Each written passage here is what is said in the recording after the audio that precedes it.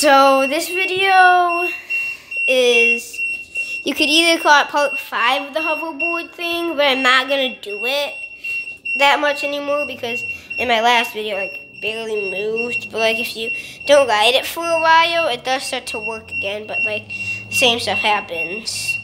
So, I'll put it on the charger, and this is the aftermath of my week of the hoverboard challenge. And this beeping is getting really annoying to probably some of you guys. So the beeping will be removed in 3, 2, 1. And it's charging, but for some reason it's still beeping.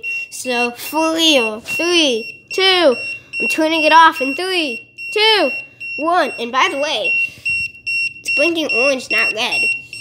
And this light may not be red. In the end, it might be orange because orange might mean it's charging. So I'm turning it off in 3, and this was red before.